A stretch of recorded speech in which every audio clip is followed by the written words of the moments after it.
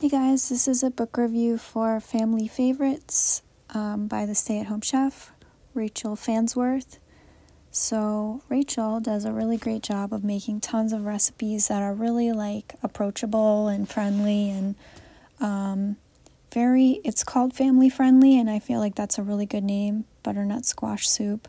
These are like the kind of recipes that most Americans would be up for living on.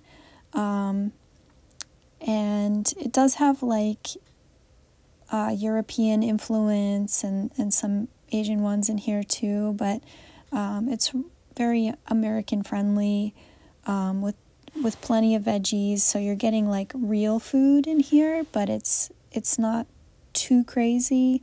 You have some nice like lobster tails and stuff, so there are recipes for special days, and then there are kind of like any weeknight.